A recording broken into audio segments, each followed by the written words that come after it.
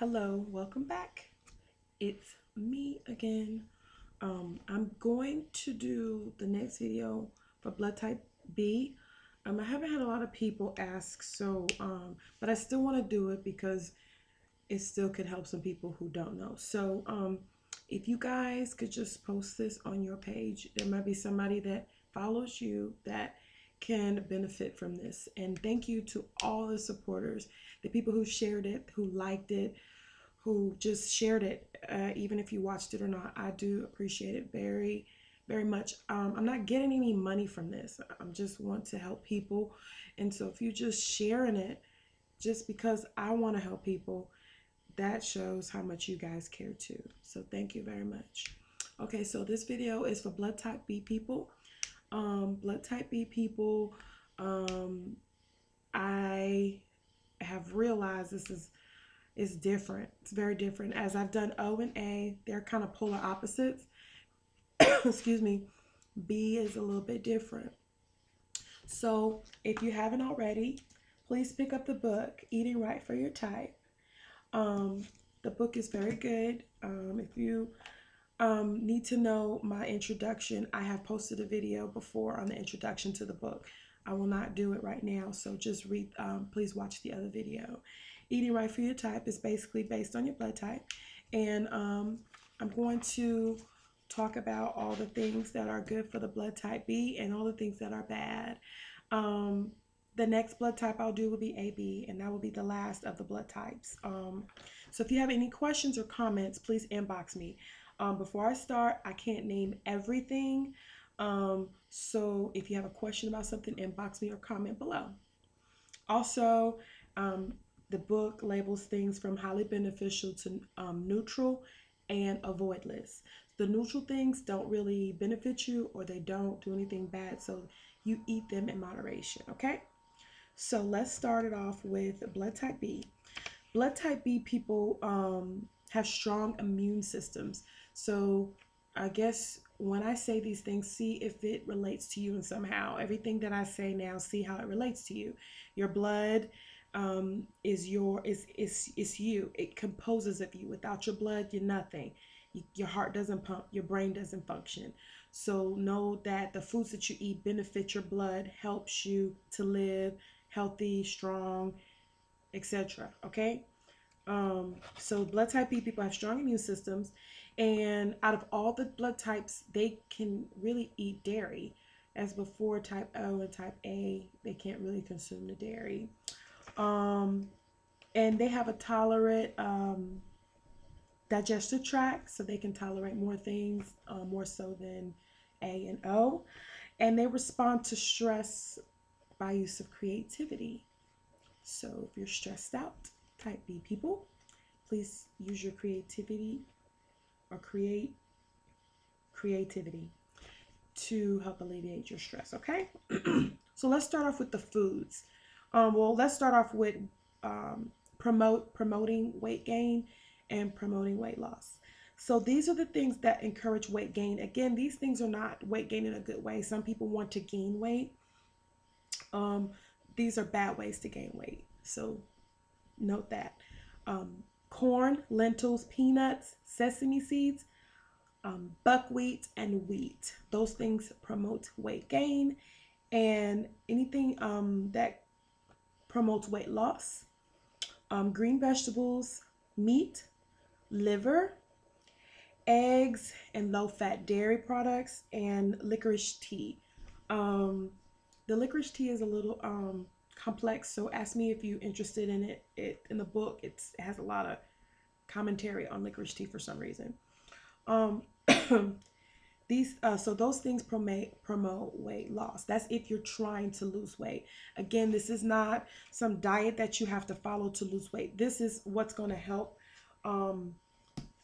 you achieve being your ideal weight and help you stay healthy and living right.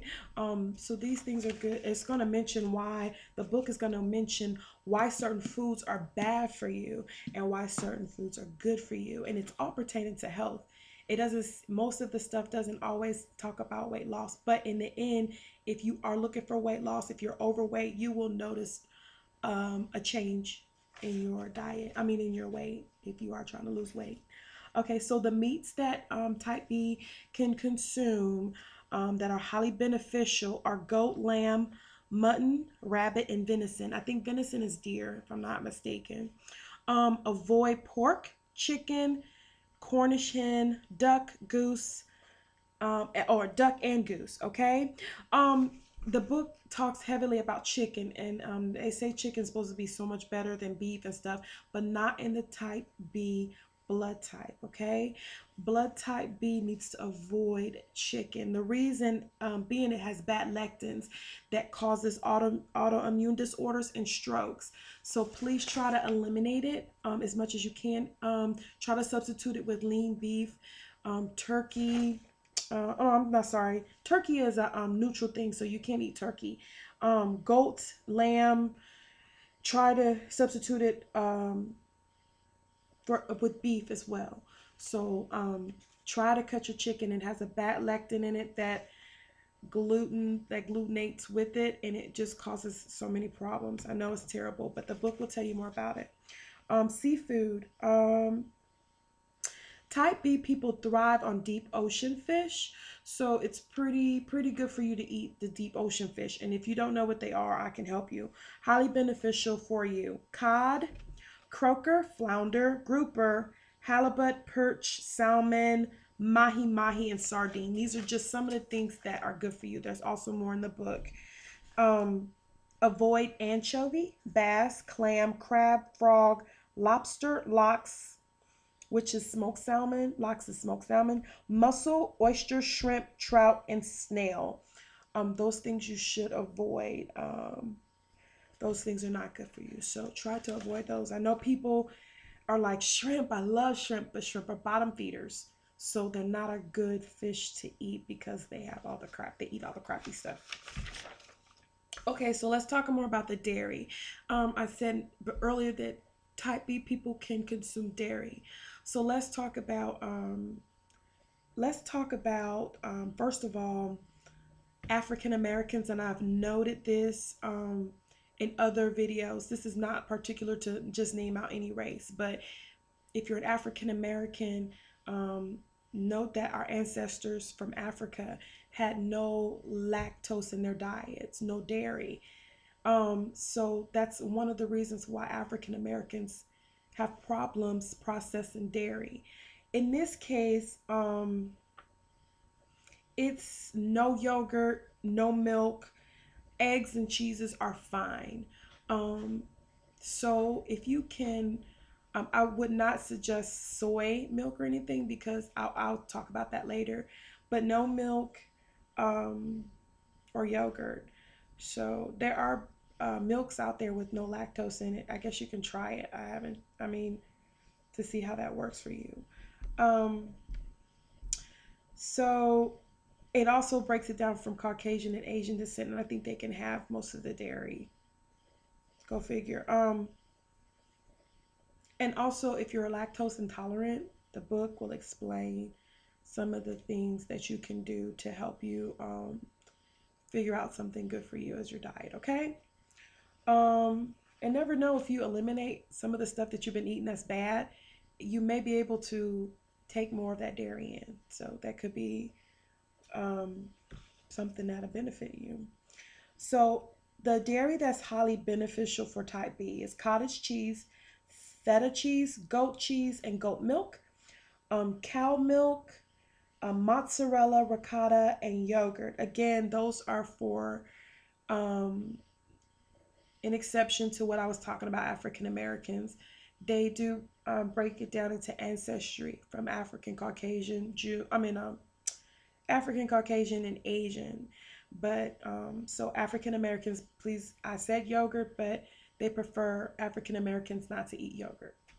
Avoid American cheese, blue cheese, ice cream, and string cheese. Again, there's a lot of other cheeses that I did not name, like Colby Jack and provolone and stuff like that. Those are on a neutral list. I don't want to go into that because it takes a while. So the book, please get the book. It'll tell you the things that are neutral for you, and you can just kind of moderate what you can intake. Okay. Oils and fats, highly beneficial for you are olive oil, and that's about it. I know you're like, oh man, when am I supposed to fry my whatever in? But you can't have chicken, so no fried chicken. I'm sorry. Avoid avocado oil, canola oil, castor oil, coconut oil, corn oil, peanut oil, sesame oil, soy oil, and sunflower oil. When you're going to the grocery store, you probably should actually, right now, while I'm doing this video, you should be taking notes. Hopefully, you'll get the book.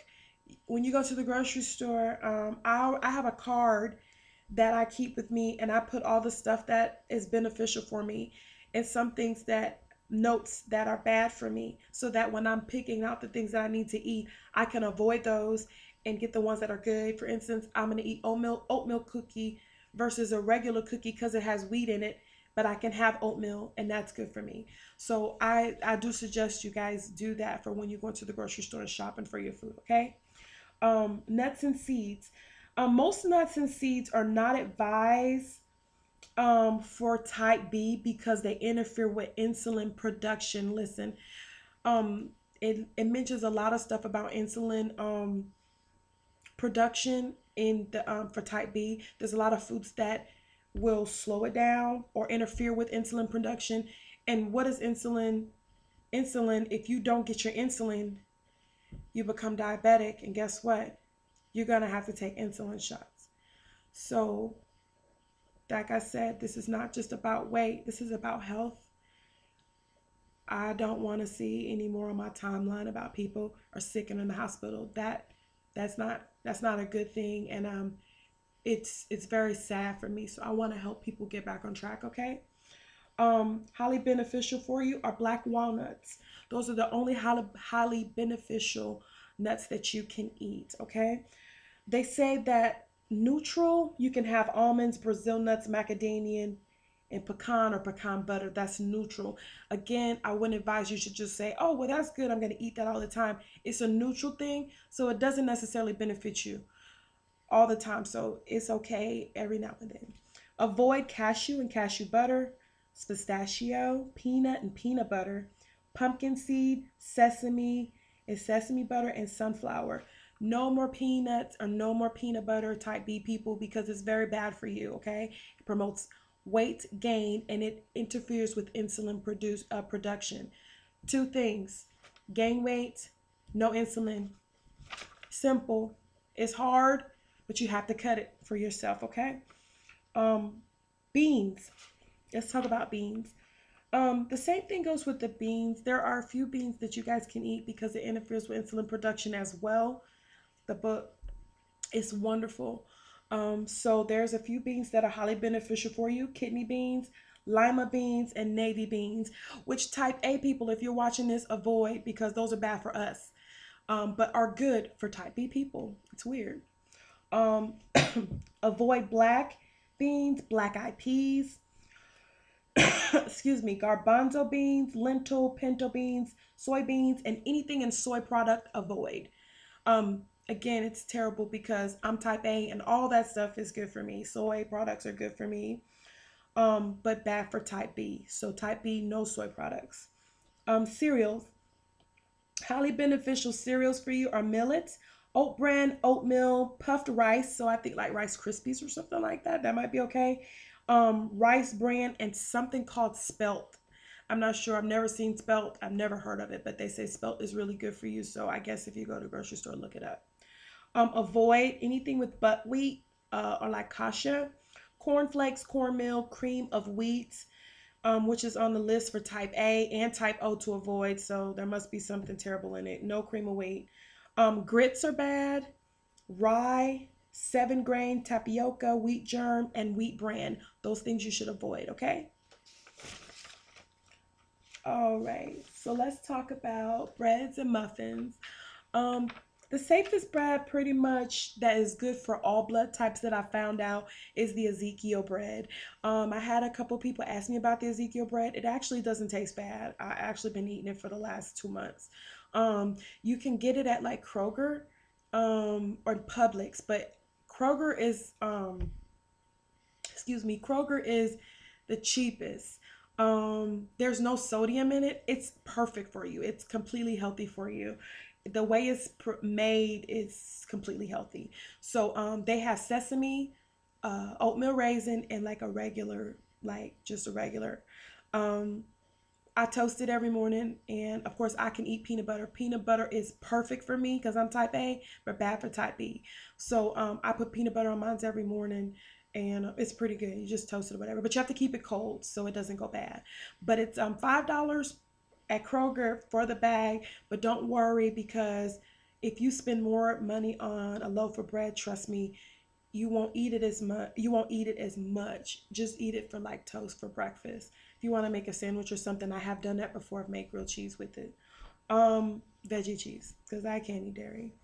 Um, so Ezekiel bread, rice cakes are good for you, and brown rice bread.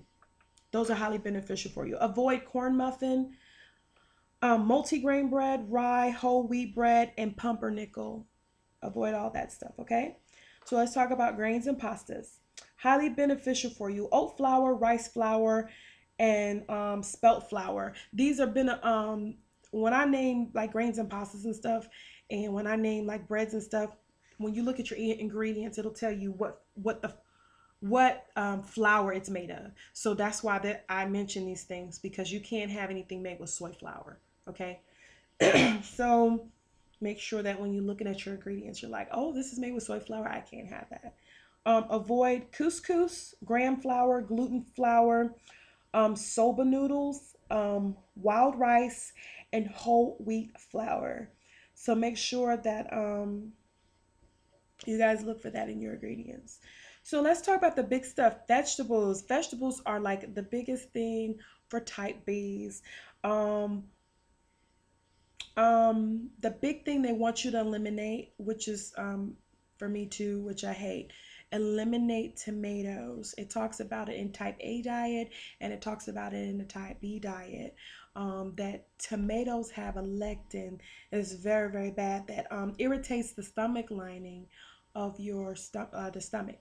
So this is not anything about weight. This is about health. So a lot of the stuff, like I said, I mentioned before, not necessarily weight. It's all about your health. So you don't want to eat tomatoes. Try to eliminate those. I love tomatoes, but I had to stop. Um, so let's talk about the vegetables that are highly beneficial for you. These are just some. There's more in the book. Beets, broccoli, Brussels sprouts, cabbage, carrots, cauliflower, mushrooms. I'm sorry. Yes, mushrooms, mustard, and collard greens, eggplant, ginger, kale, parsley, all types of peppers, and sweet potato and yam. Unlike type O and A people, I think O people can't eat potatoes neither. We cannot consume that. So B, you're very lucky that you can eat sweet potatoes and yams. And any type of potato, I think. Avoid artichoke, corn, olives, and when I say olives, I mean like the olives that you like put on your pizza or like in a cocktail or something. Pumpkin, radish, rhubarb, and again tomato. Please eliminate tomato. It's not good for your stomach. Okay. And I believe it also um, I think it stops reproduction of insulin too, if I'm not mistaken. But I think that's for type A people. Um, fruits. Let's talk about your fruits. Highly beneficial for you is a banana, cranberry, grapes, papaya, pineapple, plum, and watermelon. Avoid avocado. No more avocado. Type O people and type B people, no avocado. Coconut, melon, persimmon, pomegranate, and star fruit. I was watching a video today. I won't take long. I was watching a video today on the NutriBullet, of how the NutriBullet was helping people eliminate like pains and losing weight and things like that and stuff like that. And I think that the NutriBullet is an awesome thing. One of the things I tell people when you're doing the diet, do whatever diet you like. Just eat the foods that are beneficial for you and eliminate the ones that are bad for you. So he was going into detail about all the fruits he put into the NutriBullet, and one of the things he put in there was avocado. Avocado has a lot of great stuff for you, um, a lot of great minerals and stuff for you, but you have to consider your blood type. If it does something, it has the bad lectins for your blood type. So for type O and type B people, avocado is bad. So it does something bad to you. So use another, you can always use another type of fruit. For instance, in the morning, you can do pineapple, cranberry, banana, and kale, and that's perfect for you. Kale is good for you, or spinach is good for you. Put it all in a protein, shake in the morning, and be out the door. So just know that if you want to follow any of those diets that you see on TV, just say, well, I can't have avocado, but I can replace it with something else. Okay, let's do that, and then see if that works for you. Um, so those are the fruits that you want to avoid. Let's talk about the juices. If you don't like pineapples, you can also drink like pineapple juice, because some people say pineapple irritates them. So drink pineapple juice, and that's not as bad. Highly beneficial for you are beet green juice, cabbage juice, cranberry juice, papaya juice, and pineapple juice. Avoid coconut juice, pomegranates, and tomato juice. Avoid those. Spices, sugars, and seasonings. Highly beneficial for you is curry, ginger, horseradish, parsley, and cayenne pepper, which is found in like your hot sauce, I think. Avoid allspice, aspartame, which is equal, sweet and low. Avoid all that type. Everyone wants to take it, even diabetics, and it's not good for you at all. It's just another solution so you don't have to eat real sugar, but you might as well eat real sugar, no aspartame. Almond extract, this is avoid list. Aspartame, almond extract, cinnamon, avoid. Cornstarch, gelatin, white and black pepper, avoid, and tapioca. The book talks about something about the pepper, so you might not want to put pepper on your food. There's other ways you can season your food, okay? Condiments. Type B people are probably the only ones that can consume more condiments than the rest of them. So on the neutral list, they put mayo, jam, jelly, mustard, pickle, relish, salad dressing, that's like low fat, and Worcestershire sauce. So those things are not beneficial for you, but they're okay for you to consume, okay? But just in moderation. They just want you to avoid ketchup, soy sauce, and stevia. I'm not sure what stevia is, but avoid ketchup, soy sauce, and stevia, or stevia. Herbal teas, highly beneficial for you. Cayenne, excuse me, ginger, ginseng, green tea, licorice root, parsley, peppermint, raspberry leaf, rosehip. Avoid aloe, corn silk, juniper, red clover, and rhubarb. There's lots more on this list, but I will not go through it. Those are just some if you like tea. If you have any more questions, just inbox me. Miscellaneous beverages. Highly beneficial for you is green tea. Green tea is perfect.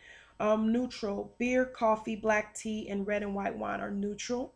So I would just kind of watch that once you can get yourself under control. They prefer you to just drink more green tea, not so much coffee. Coffee is perfect for type A people. It's actually highly beneficial for me, including the red wine too.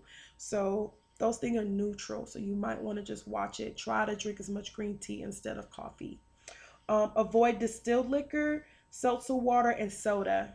Okay, those things are not good for you. They don't serve any purpose, any nutritious purpose. Okay, so let's talk about one of the big things I think, because type B people have a big immune system, so they're pretty good. It didn't go into a lot about the supplements they needed, but one big one was magnesium. And type B people benefit from some type of licorice. The book talks some talk about licorice, and I would prefer you guys to read it because they say something about licorice, but I know you can find it, excuse me, in your book. So the type B exercise profile. Let's see. Type B people should